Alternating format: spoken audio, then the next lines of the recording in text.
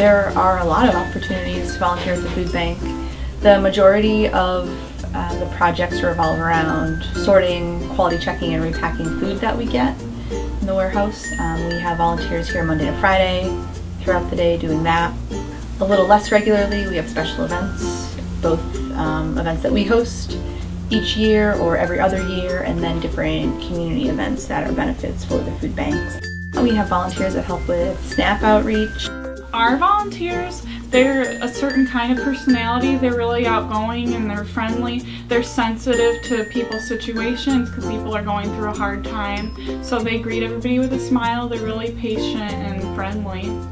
We have volunteers that help with nutrition, cooking, doing outreach, preparing recipes and materials for workshops. Really a whole host of things. There's just one of me and I can't clone myself, so when I have a volunteer who's helping to sample out the food and handle that aspect of it, it totally frees me up to be able to be accessible to people, to be providing nutrition advice.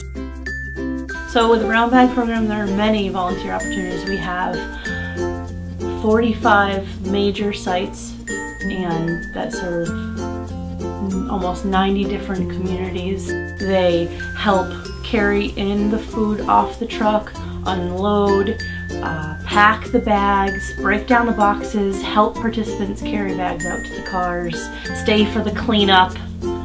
They do all 750,000 pounds of heavy lugging to make the Brown Bag Food for Elders program possible. They're essential. We couldn't do anything without them.